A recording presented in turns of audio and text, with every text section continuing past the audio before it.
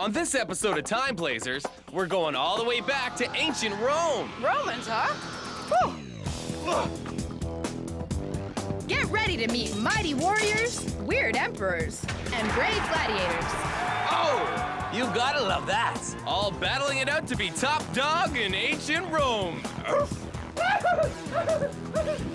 Who's your ruler? It's about barbarians and Romans on Time Blazers. Let the games begin! I always thought I was a normal kid. I mean, I did normal things, right? But then Sam and Jen appeared. Did you see that? They came out of nowhere. Suddenly, they were appearing all over the place. And now they take me back in time to find out what life in the past was really like.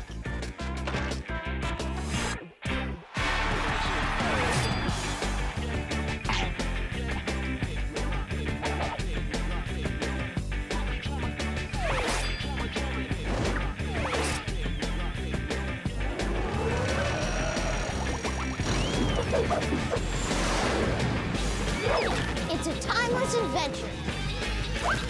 Time Blazers. There are even TV shows where people decide on who they're gonna marry. Wait a second. What are they doing now? This I have to see.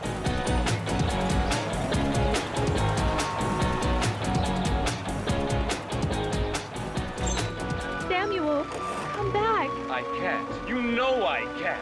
I could, but I can't. So I won't. Or I would if I could, but I Oh, can't. Samuel, What is you know this? as well as I do that no matter what, you can't leave. I must. You can't. I will. I'll die. I know. I think I'm gonna be sick. Hey, you're the one that brought up the subject of romance anyway. Yeah, because everyone's gone crazy over it. I mean, in the past, it was less complicated. They didn't have time for all of this. I don't know, Shakira. It might have been different, but less complicated? Jen's right. If you go through romance in the past, you come up against all sorts of weird stuff, like duels to the death, bizarre tribal customs, savage business deals. That was romance? That was romance. Would you like to do a comparison? Absolutely. Oh, you're considering a career in city planning? Well, actually, no. Doing work for the city is something we get extra credit for at school. Well, Vanka, let me explain. Being a monster warrior may have a whole lot of razzle-dazzle to it, but this kind of work, much more important. Finding out where all the people in Capital City live and making sure they pay their taxes. Yeah, really gets the blood pumping, doesn't it? Ah, here's an unusual property. I wonder who lives here.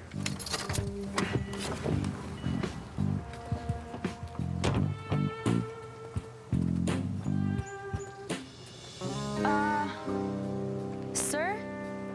I think it's deserted. Oh, I don't think so. More likely someone wants us to think it's deserted. Someone that doesn't want to be counted. Someone who doesn't want to pay their fair share of taxes. And that's what Project Deadbeat's all about. Project Deadbeat? Superintendent McClellan. I worship that man. Hello, neighbor! I'm a City Hall representative, and we're here to find out all about you, so come on out and be counted. Probably around back. Sir, I really don't think anyone's here. Oh, they're just hiding. Trust me, when you're an experienced City Hall worker like I am, you learn to know when there's something just around the corner, and I can tell you that... Mr. Withers, are you all right? It's so beautiful. Mr. Withers.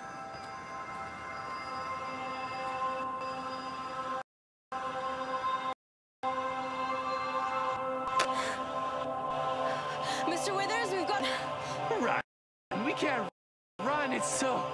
Withers, it's...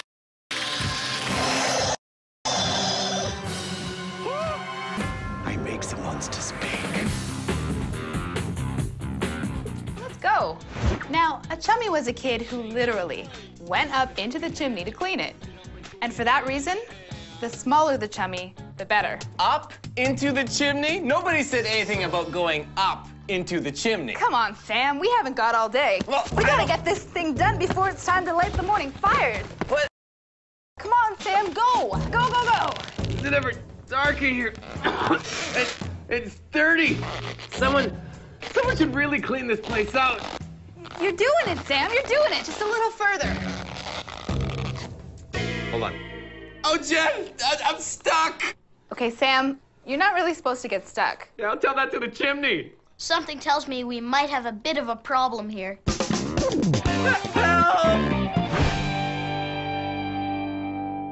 Connection? Coal was something else people used to heat their homes with in Victorian England.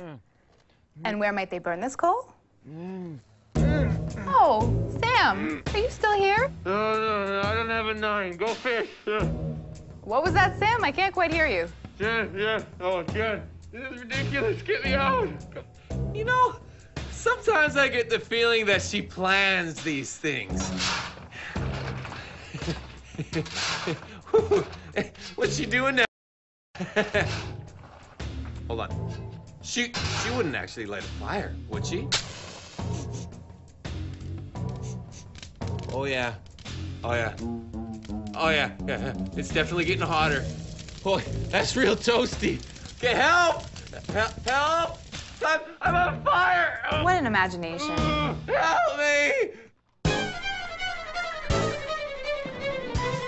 Help! My pants are on fire! My pants are on fire! My pants are on fire! My pants are on fire! Oh, that's it! No more chimneys for me! From now on, if I gotta do a kid job, it's got to be outside! You hear me? Out in the country! Did you say out in the country? I'm not gonna take no for an answer. Okay, fine.